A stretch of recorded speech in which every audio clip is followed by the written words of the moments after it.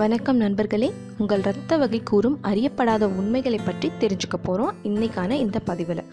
இந்த பூமியில் தோன்றிய பல உயிர்களிடத்திலும் பல வகையான வேறுபாடுகள் இருக்கின்றன. ஒவ்வொரு ஜீவராசிகளுக்குள்ளும் ஒரு மிகப்பெரிய பரிமாண வளர்ச்சிக்கான சுவடுகள் இருக்கும். குறிப்பாக மனித இனத்தில் இது சற்றே அற்புதமானது. மற்ற உயிர் இனத்தை காட்டிலும் மனிதனின் பரிமாண வளர்ச்சியை மனிதனால் உணர முடியும், கண்டறிய முடியும். குரங்கிலிருந்து மனிதன் தோன்ற பல கோடி ஆண்டுகள் தேவைப்பட்டது. இது உண்மையில் இயற்கையின் அறிவியல் சார்ந்த விஷயம்தான். மனிதனின் உடலில் உள்ள ஒவ்வொரு அணுவும் பல சுவாரஸ்யமான தகவல்களை கொண்டவை. மனித உடலின் செயல்பாடு இரத்தத்தின் மூலமே நடைபெறுகிறது. ஒவ்வொரு உறுப்புகளும் பேசிக்கொள்ள இந்த இரத்தம் தான் பயன்படுகிறது. இந்த இரத்தத்தில் பல்வேறு வகைகள் உள்ளது. ஒவ்வொரு இரத்த வகைகளை பற்றிய கேள்வி பதில்களையும் அவற்றிற்கான வியப்பூட்டும் தன்மைகளையும் பற்றி இந்த பதிவில் அறிந்து கொள்வோம். பல வகையான மூலப்பொருள்களால் உருவானதுதான் மனித இரத்தம். இதில் வெள்ளை இரத்த அணுக்கள், சிவப்பு இரத்த அணுக்கள் மற்றும் பிளாட்டிலேட்ஸ் என 3 வகை உள்ளது. வெள்ளை அணுக்கள் எதிர்ப்பு சக்தியை அதிகரிக்க உதவுகிறது. சிவப்பு அணுக்கள் ஆக்சிஜனை உடலில் கடத்தி செல்கிறது. பிளாட்டிலேட்ஸ் என்பவை இரத்த உறைவதை தடுக்கிறது. இவை 3 தான் மனித இரத்தத்தின் முக்கிய பங்கீடுகள். பொதுவாக மனித இரத்தத்தில் 4 வகையான இரத்த குரூப்கள் உள்ளது. ஏ, பி, ஏபி மற்றும் ஓ போன்றவைதான் இந்த 4 முதன்மையான வகை. இவற்றில் ஏதேனும் ஒரு வகை இரத்த குரூப்பை ஒருவர் கட்டாயம் கொண்டிருப்பார். ஒருவர் ஓ குரூப் இரத்தத்தை கொண்டிருந்தால் அவருக்கு பிற இரத்த வகைகளை காட்டிலும் இதய நோய் தாக்குதல் குறைவாக இருக்கும் என ஆராய்ச்சியாளர்கள் கூறுகின்றனர். இரத்தத்தில் உள்ள சிறிய புரதமானது ஆன்டிஜன் என அழைக்கப்படுகிறது. இதனை வைத்துதான் இரத்த வகை கணிக்கப்படுகிறது.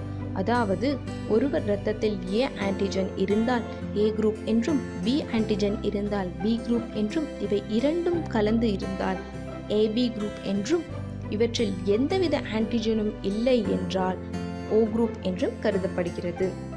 மற்ற இரத்த வகைகளை காட்டிலும் ஓ நெகட்டிவ் இரத்த வகையினர் யாருக்கு வேண்டுமானாலும் இரத்தத்தை தானம் செய்யலாம். ஏனெனில் இந்த வகையான இரத்தத்தில் எந்தவித ஆன்டிஜனும் இல்லாததால் மிகவும் இக்கட்டான சூழ்நிலையில் இந்த வகை இரத்தம் பிற வகை இரத்தத்தினருக்கு பயன்படுத்தி கொள்ளலாம். பொதுவாக இந்த ஏபி பாசிட்டிவ் என்ற இரத்த வகையை உலகளாவிய பெறுநர்கள் என்று கூறுவார்கள். அதாவது இந்த வகையில் எல்லா விதமான ஏ, பி மற்றும் RH ஆன்டிஜன்களும் இருப்பதால் இவை யாருடைய இரத்தத்தையும் ஏற்றுக்கொள்ளும் தன்மை கொண்டது.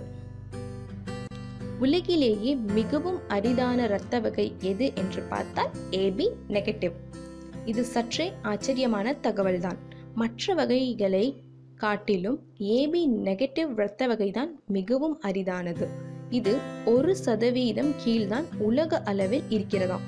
எனவே நீங்கள் இந்த இரத்த வகையை சேர்ந்தவர் என்றால் கட்டாயம் கவனம் தேவை.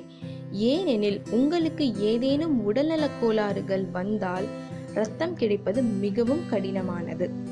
உடலில் இரத்தத்தின் எடையானது 7 முதல் 8% முதலே இருக்க வேண்டும். இரத்தத்தில் 92% நீர் உள்ளதாம். மேலும் இரத்தத்தின் அளவு உடலில் குறைந்தால் இரத்த சோகை போன்ற நோய்கள் உடலில் ஏற்படக்கூடும். ஆண்களுக்கும் பெண்களுக்கும் இரத்தத்தின் அளவு வேறுபடுமா என்று பார்த்தால் ஆம். எவ்வாறு உடல் அமைப்பில் சில மாற்றங்கள் ஆண் மற்றும் பெண்ணிற்கு இருக்கிறதோ அதே போன்றுதான் இந்த இரத்த அளவிலும் இருக்கிறது. பெண்ணிற்கு சுமார் 4 முதல் 5 லிட்டர் இரத்தமும் ஆணிற்கு 5 முதல் 6 லிட்டர் இரத்தமும் சராசரியாக அவர்களின் உடலில் இருக்க வேண்டும். இது ஒவ்வொருவரின் உடல் பருமனை சார்ந்ததே. இந்த பதிவு கட்டாயம் உங்களுக்கு பயனுள்ளதா இருக்கும்னு நினைக்கிறேன். நன்றி.